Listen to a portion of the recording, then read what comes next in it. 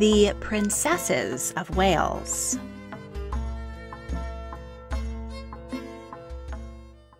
In September 2022, Catherine, Duchess of Cambridge, became Princess of Wales, the title previously held by her late mother-in-law, Diana. In last week's episode, we learned how, in 1282, King Edward I of England murdered the native Welsh princes, spiked their heads on the Tower of London, and gave their crown to his 13-year-old son. Ever since, the heirs apparent to the English and British throne have held the title Prince of Wales. There have been 29 Princes of Wales, 6 Native Welsh and 23 English. But because many of them held the title while they were still in their youth and bachelorhood, there have only been 16 Princesses of Wales. They have all been the wives of princes. Until the succession rules were changed in 2013, a woman could not be heir apparent, only heir presumptive. So there has never been a Princess of Wales in her own right. Let's meet the 16 Princesses of Wales. Joan, Lady of Wales, was an illegitimate daughter of King John of England. At 11, her father married her off to Llewellyn the Great as part of a peace treaty. Llewellyn, who was 30, had consolidated power amongst the Welsh kingdoms and was the first prince to force the English to recognize the sovereignty of Wales. His grandfather, Owain Gwynedd, is often considered the first Prince of Wales, but he never used that title, and neither did his wives, Gladys Ferch Lluarch and Kristen Ferch Goronwy.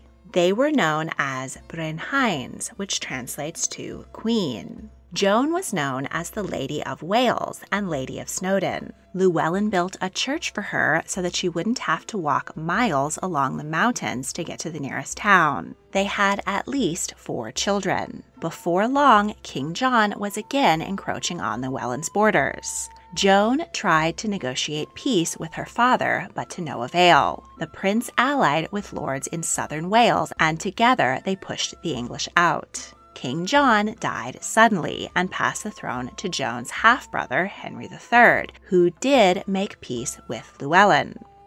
The most powerful of the southern lords, William de Braose, rebelled against the prince, but was captured in battle. Llewellyn demanded a steep ransom and that their children should marry. One night, the prince walked into his bedchamber to discover his prisoner in bed with his wife. He dragged William out and hanged him on the spot. He imprisoned Joan for a year, but eventually forgave her. She died at 46, and Llewellyn founded a friary in her honor. He passed the throne to their son, Dafydd. His wife, Isabella de Braose, was the daughter of William de Braose, the man executed for cuckolding Llewellyn. The marriage proved childless. Dafydd died at 33 and Isabella 2 years later at 26. The next Prince of Wales was his nephew, Llewellyn, who allied with Simon de Montfort, a baron who briefly kidnapped King Henry III and took control of England. Llewellyn negotiated to marry his daughter, Eleanor de Montfort. Her mother was King John's youngest child. When Eleanor was 13, her father and brother were defeated and dismembered on the battlefield by the English king's son, Prince Edward. Eleanor and her mother fled to France. 10 years later, the Prince of Wales still wanted to marry her. While sailing to her wedding, Eleanor's ship was attacked. The pirates had been sent by her father's slayer, Edward, who was now King of England. He was furious with Llewellyn for having allied with his enemy, and he held his bride ransom for 3 years. The other Welsh lords were wary of Edward's ferocity and abandoned Llewellyn. The prince had little choice but to give in to Edward's demands, including recognizing English sovereignty. But he was allowed to marry Eleanor. King Edward gave the bride, who was also his cousin, away. Llewellyn loved Eleanor and was heartbroken when she died, giving birth to their second daughter, Gwynllian. The Welsh and English went back to war. Llewellyn received a message to parley with the English, but it was a trick.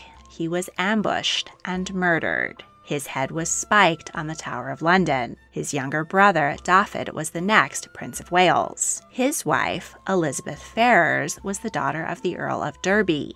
After Llewellyn's murder, the English laid siege to Dafydd's castle. His family escaped and went into hiding in the forest of Snowdonia, but were hunted down. Dafydd, Elizabeth, and their children were brought to England as prisoners. The last Prince of Wales was the first prominent person to be hanged, drawn, and quartered. His severed head was placed on a spike next to his brother's. Thus ended the independence of Wales.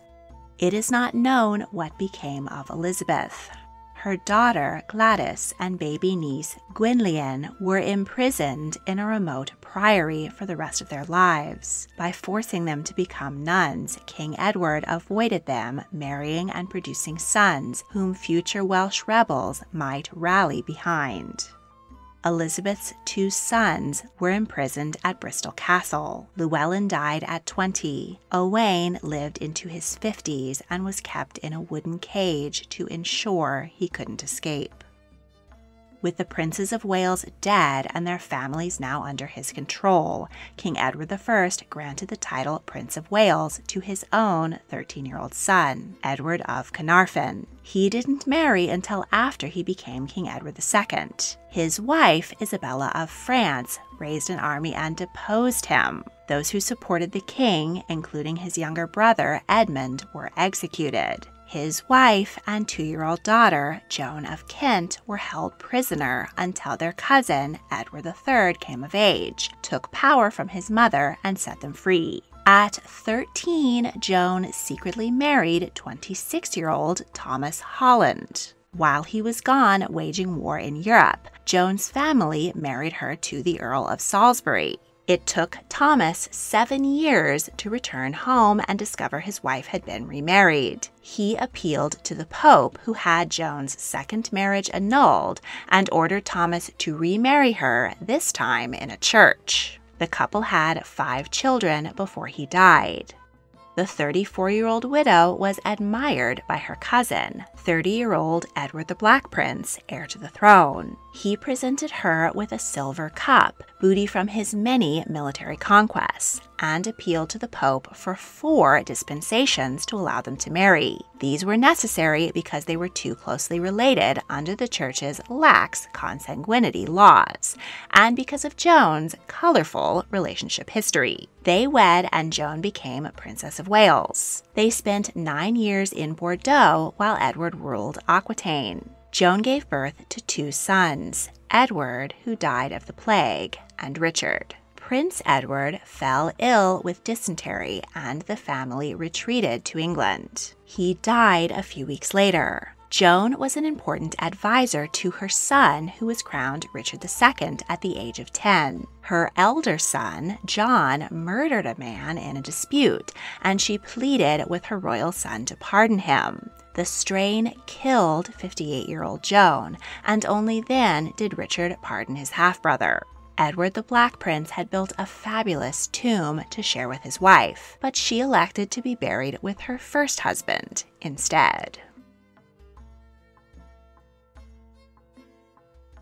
Margaret Hanmer was the daughter of a Welsh lord. She wed another young lord whom her father had been tutoring, Owain Glendower. She gave birth to 5 sons and 5 daughters. In 1400, Owain got into a dispute with his neighbor. He was so offended that King Henry IV of England took his rival's side that he rose up in rebellion. The Welsh crowned him Prince of Wales, and he held the rival title for a decade. Margaret and her children were forced to go on the run. They were captured and taken to the Tower of London. Her eldest son, Griffith, died there. Owain could not compete with the size of the English army. He disappeared in 1412, and it is not known what became of him. Margaret lived until at least 1420, but her final fate is also unknown.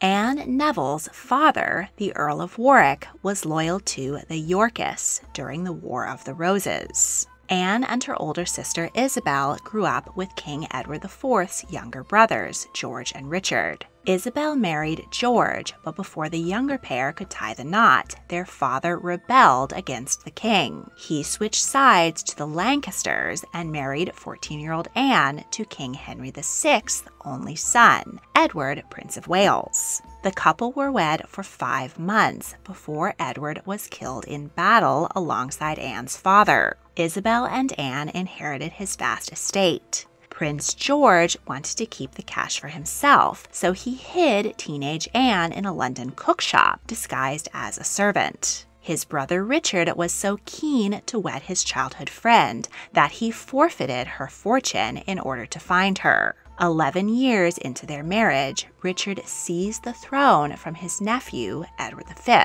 and he and Anne were crowned king and queen. The couple's only child, Edward, Prince of Wales, died suddenly at 10. A year later, Anne died of tuberculosis at 28. Heartbroken, Richard III was killed in battle, and Henry VII took his crown. His son, Arthur, married Catherine of Aragon. The Spanish princess grew up with the influence of her powerful mother, Isabella of Castile. She was well educated and spoke several languages. When she arrived in London at 16, she and Arthur liked each other immediately. They traveled to Wales so Arthur could rule there. Both contracted sweating sickness. Catherine recovered, but Arthur died at 15. Her father and father-in-law claimed it was the other's duty to support the Dowager Princess. She had to sell her jewelry for food. She negotiated on her own behalf and was the first female ambassador in Europe. After 7 years, Henry VII died, and his son became King Henry VIII. The handsome 18-year-old wasted no time in marrying his brother's beautiful widow. While he was warring in France, the King of Scotland invaded. Catherine, heavily pregnant, rode north at the head of the army and won the battle. Days later, she went into premature labor and delivered a stillborn son. Catherine suffered 4 more losses. Only her daughter Mary survived.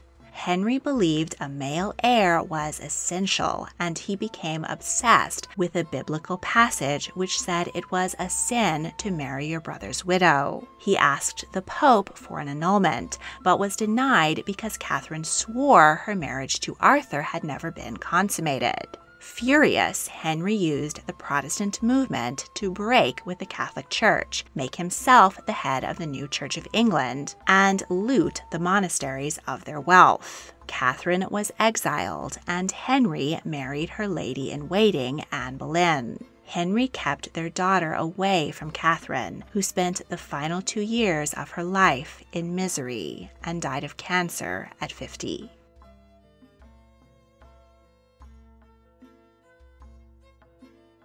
Caroline of Ansbach was orphaned at 13 and taken in by Queen Sophia Charlotte of Prussia. Caroline was intelligent and attractive. Future Holy Roman Emperor Charles VI proposed, but she declined. Her guardian's nephew, Prince George, visited the Prussian court incognito to discover if he liked Caroline. She liked him back, and they agreed to marry. They had a happy union, though he took mistresses and she looked the other way. He nursed her through a bout of smallpox. In 1714, his father inherited the British throne. George and Caroline moved to London and became Prince and Princess of Wales. They brought their younger children with them, but eldest son Frederick was left behind in Germany. Caroline and her husband embraced their new home and learned English. They were far more popular than the king, who openly hated England.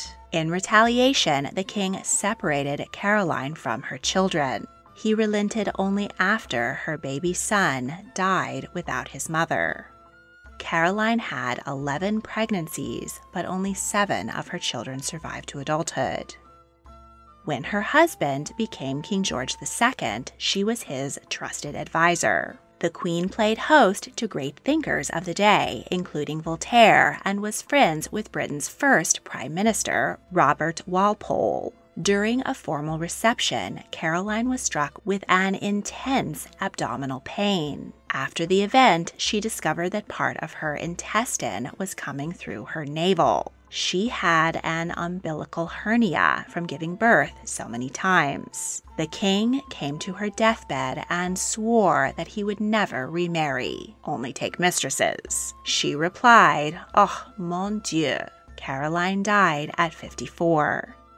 At 29, her son, Frederick, Prince of Wales, had nearly eloped with Lady Diana Spenser, 7 times great-aunt of the Lady Diana Spenser Charles, Prince of Wales, married in 1981. Her wealthy family offered £100,000 to pay the prince's gambling debts, but the king ordered his son to wed Augusta of Saxe-Gotha instead. The 16-year-old bride spoke no English and played with dolls. Frederick took advantage of her naivete by appointing his mistress as her lady-in-waiting and instructing Augusta in petty ways to snub his parents. When the princess went into labor with her first child, Frederick dragged her out of bed in the middle of the night. He took her on a bumpy carriage ride to a different palace so that his parents would not be able to attend the birth. Augusta was pregnant with her 9th child when Frederick died at 44. She threw herself on the mercy of the king, who, without the interference of his vindictive son, was happy to support her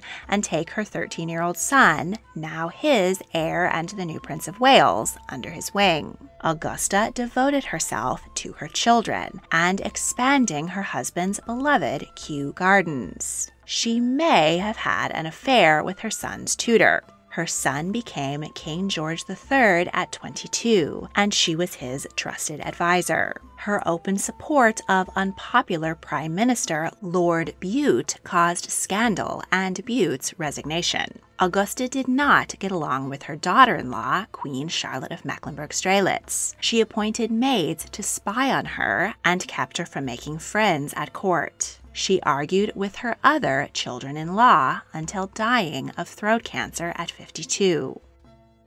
Her granddaughter, Caroline of Brunswick, was the next Princess of Wales. She was the daughter of Augusta's eldest daughter. Caroline's parents did not allow her to attend dances or socialize with noble young men, so she snuck out and fraternized with common people and may have given birth to a secret love child. Despite numerous inquiries for her hand, her parents did not allow her to marry until she was 27, and her first cousin, George, Prince of Wales, was the proposed groom. He had secretly and illegally married a Catholic commoner, and his furious parents had ordered him to wed the German princess. The couple met on their wedding day and immediately disliked each other. He called for a brandy, and she stage whispered that he was very fat and nothing like as handsome as his portrait. George was drunk at the wedding, but they managed to do their duty and conceive a child, Charlotte, who was born 9 months later. Prince George was hated for his expensive lifestyle, while the nation lived under austerity during the Napoleonic Wars. As his wronged wife, Caroline gained popularity. George kept their daughter from her, so she adopted 9 orphans. Charlotte once ran away to be with her mother, but was dragged back to her father's palace. Caroline bought a villa on Lake Como in Italy and traveled the Mediterranean with her Italian lover. Princess Charlotte died at 21, giving birth to a stillborn son. George didn't bother to write to his estranged wife, and she heard of her only child's death from a passing courier. In 1820, George inherited the throne, and Caroline returned to London to be crowned queen. He ordered the doors of Westminster Abbey slammed in her face. She died of cancer 3 weeks later. The king ordered her body shipped back to Germany, but Londoners seized her coffin and paraded it through the streets. She was buried under the epitaph, "Here lies Caroline, the injured Queen of England."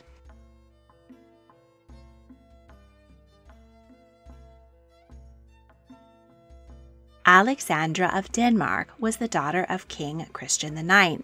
In her youth, her family were minor, poor royals, until her great-uncle died childless and her father unexpectedly became King of Denmark. Alexandra wed Queen Victoria's son and heir, Albert Edward, Prince of Wales. They were the first couple to wave from the balcony of Buckingham Palace. They had a happy marriage, though she looked the other way while he carried on affairs with at least 55 mistresses. Alexandra loved dancing, ice skating, horseback riding, and spending time with her 6 children. She was a fashion icon and popularized the choker, which she used to cover a scar from a childhood operation. After a difficult delivery with her 3rd child, she walked with a limp, and society ladies emulated her distinctive walk.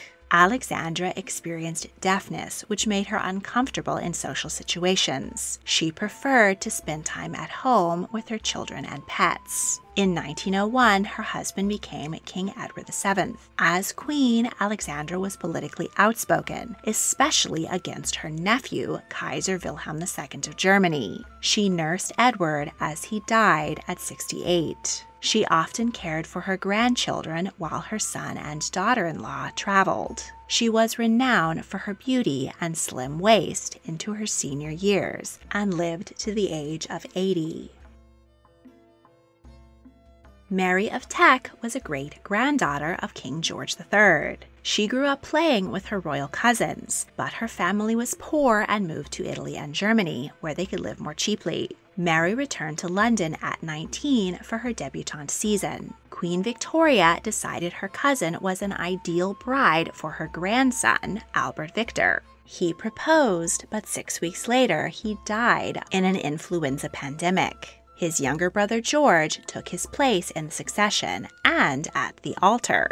George was a boring man, but a devoted and faithful husband. They had 6 children who were left with brutal nannies and grew up with mixed feelings about their distant parents. George and Mary became king and queen in 1910. New technology meant they could travel widely throughout Europe and to South Africa and Canada. During World War I, Mary rationed food and visited wounded soldiers. She nursed her husband until he died in 1936, and their eldest son became King Edward VIII. He abdicated in 11 months to marry his mistress, Wallis Simpson, and his brother was crowned King George VI. Mary adored her granddaughters Elizabeth and Margaret. She was enthusiastic about collecting art and antiques and became notorious for noticing beautiful things in other people's homes and strongly insinuating that she would like to receive them as gifts. Rumors spread that the Queen was a kleptomaniac. In 1952, George VI died at 56. Mary, now 85, left instructions that her funeral should not halt the coronation of her granddaughter. Lady Diana Spenser was the daughter of the Earl of Spenser. She often played with Prince Andrew and dreamed that they might marry. After finishing school in Switzerland, she worked as a preschool assistant in London. She first met Prince Charles at a country shooting party when she was 16 and he 29 and dating her older sister Sarah. They met again 2 years later at a polo match, and he took a serious interest in her. The couple were wed in 1981 in a fairy tale wedding. They were the first to kiss on the Buckingham Palace balcony. But on their honeymoon, it was clear that they had little in common. They argued frequently, and Diana suffered mental illness and eating disorders. They had 2 sons, William and Harry. Charles reconnected with his old girlfriend, Camilla, and Diana had affairs of her own. When their adultery was splashed on the tabloids, Charles and Camilla got the blame. Diana was adored by the public as a fashion icon and for her work fighting children's cancer, AIDS, and landmines. The Prince and Princess of Wales divorced in 1996. A year later, while in Paris with her boyfriend, Egyptian millionaire Dodi Fayed, Diana was killed in a car crash. Her death shocked and saddened the world.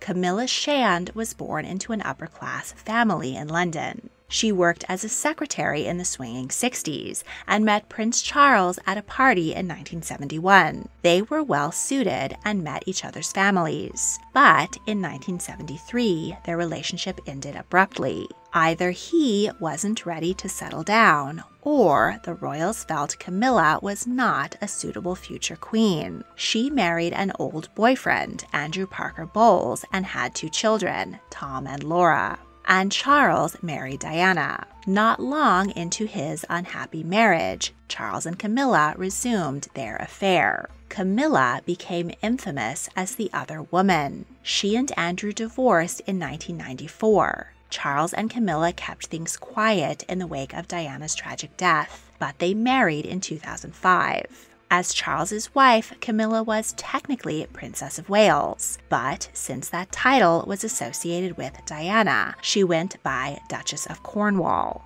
In 2022, Charles became king and Camilla queen consort.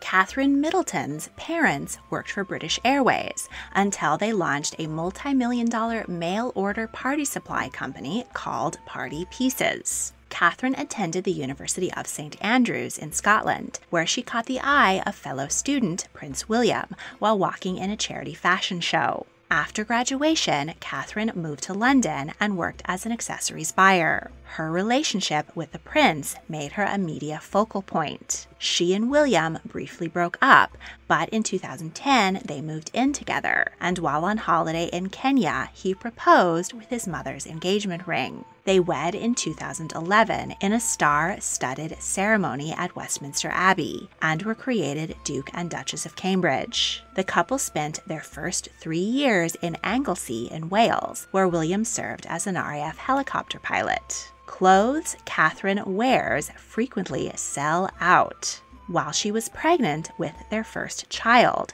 the 2013 Succession to the Crown Act gave daughters equal right to sons in the line of succession. Prince George was born in 2013, Charlotte in 2015, and Louis in 2018. The popular couple have taken on increasing public duties, charity work, and royal tours. In 2022, King Charles III inherited the throne and created William, Prince of Wales. The couple visited Wales, where they were welcomed by some and protested by others. There are growing calls for the title Prince of Wales to be abolished. Thus, there are no plans for William to have an investiture ceremony like his father did in 1969. If you enjoyed this video, please like, subscribe, comment your thoughts, and check out my other royal history videos. If you really want to help, please consider supporting me on Patreon. A link is in the description. Thank you for watching.